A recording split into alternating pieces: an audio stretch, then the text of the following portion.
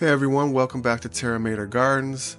On today's plant profile, we're diving into the fascinating world of duckweed, a tiny titan of the aquatic plant world. Duckweed, also known as Lemna minor, might be the smallest flowering plant on Earth, but don't let its size fool you. This little green wonder has been around for millions of years. It has a global presence found in freshwater habitats on every continent except for Antarctica. Duckweed's name comes from its tendency to hitch a ride on the feathers and feet of ducks and other waterfowl, helping it disperse to new ponds and lakes. Duckweed consists of tiny oval-shaped fronds, each about the size of a fingernail, with a single dangling root. These fronds multiply rapidly through a process called budding, where a new frond sprouts from a pocket on the side of the parent. Under ideal conditions, a single frond can double in population every day, quickly forming a dense green mat across the water surface. While duckweed might seem like a pond pest, it actually plays a crucial role in aquatic ecosystems.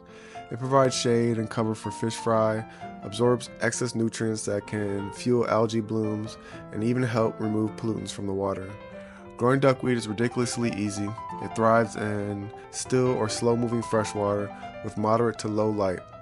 The key is maintaining a balance. Too much light or nutrients can lead to an overwhelming duckweed explosion.